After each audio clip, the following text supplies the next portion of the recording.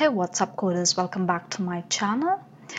In today's video we will see more of UI related details of opacity widget, animated opacity, and how this property is used in various contexts to achieve these beautiful UIs. Now, to talk about the definition of an opacity, it's pretty simple and straightforward. Either it makes your child component transparent or opaque depending on the opacity value. Now when I say opacity value, the range lies between 0 to 1. Now could we have anything more than that? It's possible, but it turns out to be expensive because it has to repaint your child into intermediate buffer, and that's expensive. So let's stick on to the ideal values, which is 0 to 1. Then moving on to the animated opacity. Now, is it possible to have an opacity widget animated? Now, I could just add a few animated properties to the existing opacity widget and I could achieve the same features as the other one. Now, why we don't use that approach is that it gets really expensive. First thing, why? Because it has to rebuild each frame for that particular duration. So instead, use animated opacity. So what it does is the opacity of the container is animated over a period of X seconds. So if you want something to be animated, you could use this animated opacity. But if you just want either a color or a size of a container to change the opacity value, then you could straightforward use an opacity widget. So that's the slight difference and when to use opacity widget or animated opacity. Then moving on to the UI part, I have here a very simple main page UI where you have the one in the orange is the grid view with 2 columns, and it's the same one here with the grid view with 1 column. Now the difference here is I've added opacity to each of these containers. Now the opacity is not added to the text or to the gradient, it's added to the image. So you find an image in every block, and that's the one which has the opacity value. Now in my previous video also I have covered a couple of these opacity concept, but I haven't gone in depth. So I'll show you the various scenarios or the context where this opacity property was used. So to start up with the first one, I had created a video series related to backdrop filter where it actually blurs your or give this glassy finish to your container, and for this I had used the opacity property. So here you could see I had used it for the container, for the icons, for the button. So even though the filter was available, it used the opacity property. So if you want to achieve a UI like this, you can definitely use them. And then moving on to the next UI, if you look at this is a main login screen or a sign up screen where you have images in the background and you have this gradient color, and then you have this button and text appearing. So in this case also there is an opacity property added to it. Well, I have not created this UI. I've just got them to show you how this opacity value is used. And then moving on to another one, this was another cool looking UI that I found where if you look at this container, it's got this again a glossy finish which is not a dark background. They have added an opacity property to it to give you this particular effect. So if you look at another one such example is your splash screen. So most of the time this is one of the commonly used places where opacity is used, where you have this background image and you have this icon or text which gets highlighted, and this entire background has this opacity value.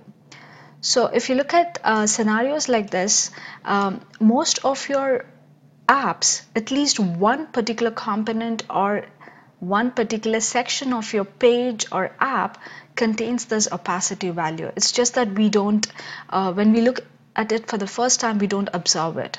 So similar way, when you see this, it feels that the color is fading, but here you see there's opacity added to it.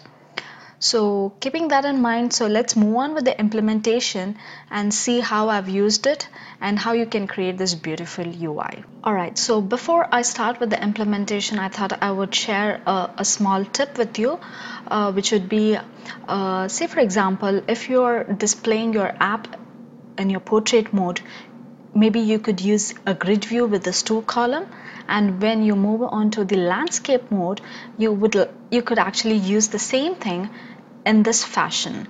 So we will start with the implementation of this grid view with 2 count, and then with very minimal changes how you could transform this same design to this pattern. So I'm going to show you how to do this. So moving on to my editor. Okay, so here I have a very simple barebone Flutter project with a scaffold app bar, and we will start with the body section. So in the body section, all I have is a grid view. So it's going to be a simple grid view with the count property, and as I mentioned, I'm using a cross axis count of 2.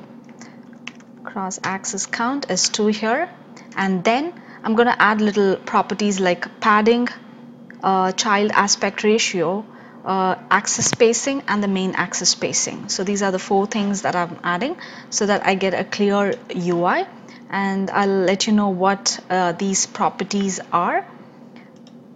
So first thing, the cross-axis count is the number of columns. Padding, child aspect ratio is if you want to have a custom height in your grid view, then you got to add this property, and you can vary these values to see how your height of your tiles or the grid view varies. Now the spacing is your spacing between your tiles or the spacing after each tile, so the spacing between your columns and the row. So that's the spacing. It's same as your staggered grid view spacing. Then moving on to the tiles, I'm going to use a children array, and then inside this is where I've defined my grid item. So instead of defining the entire grid inside it, I've defined a custom widget, and I'm adding the details into it, and there I have defined my grid item structure. Custom grid, so let's pick up the details. So I think the custom widget that I have defined is my grid item, and I have few properties like the grid name, grid image, color, and color 2. These 2 colors I'm using just for the gradient effect, and this is the image and this is the name. The name is the name that is available or that gets displayed, this title, that is either a Java developer or an iOS developer or a data science, that is the label. See, data is something which could be retrieved in any format, but once you have the data, how you display is what I'm showing you. So I have this, so let me quickly grab all the static data that I have and then show you the implementation of this particular function, which is the myGrid item. Alright, so moving on to my myGrid item definition, we can see that it has these properties inside it, and it has a container, and the container has a box decoration. Now why am I using a box decoration is that it allows me to add those gradient colors inside it, and I've defined those colors here. So if you haven't watched my gradient video, I'll leave a link in the description. Please do watch it. I've added gradient in the app bar, sections, buttons. So I've shown you all the details. So please do watch it. And so after the decoration, I need the image and I need to add the text inside it. So for that, we will use the stack widget because the text is appearing over the image. So first we will add the stack widget, and inside the stack widget, so first let me start with an children array, and then inside that I'm going to add, so the only property that I'm going to add is the opacity, and I'm going to give it a 0.3.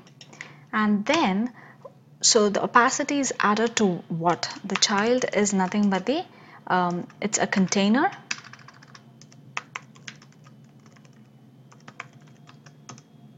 and inside the container I'm adding the image. So it's got the decoration and the image details here. So let me quickly get those details.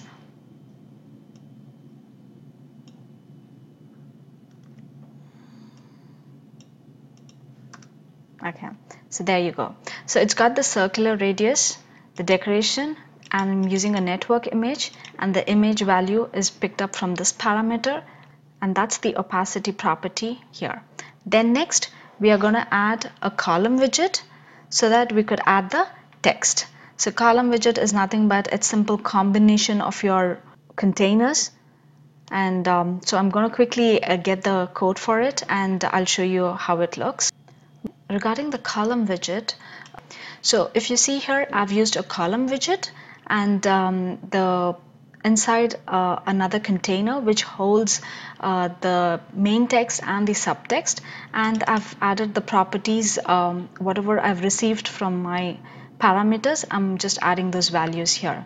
So this is simple, and now let me quickly build this and show you how it looks. Now there you go. So I have built this, and this is how it looks because I've used a grid view to count, and this is scrollable. And yeah, now I'm going to use the same code and tweak a little bit to show you how you could achieve the same design and get this pattern. So let's do that. All right, so now I have the same code. Now I'm going to tweak the code a little bit and show you what are the properties that I'm changing so that I could get that. So first thing, I'm going to change the cross-axis count to 1. The moment I do that, you could see that it's changing. Now this is not the height that I want. So if you want to change if you want to custom the height of your grid view tiles, you should use the child aspect property. So I'm going to give a 3. And the moment I do that, you could see the difference. So there you go. So you see, just by doing these two property changes, I was able to achieve the 2 column. So I could achieve this narrow design.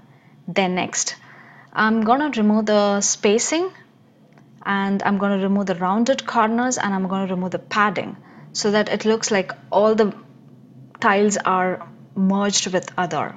So let's play with those values. So I'm going to remove these 2 properties first. Then I'm going to remove the padding as well. And moving on to the grid item, I think I have a circular border radius, so I'm going to remove that one as well. And the same property, circular border radius, was given for the image, so I'm going to remove that as well. And so you can see, just by removing few things, you could transform one design, which was a grid view, into another pattern with a single column, and how the tiles seems to be merging. So, and also I've added the opacity value only to the image, not to the entire container here. So this is how you use the opacity property and achieve these kind of UI.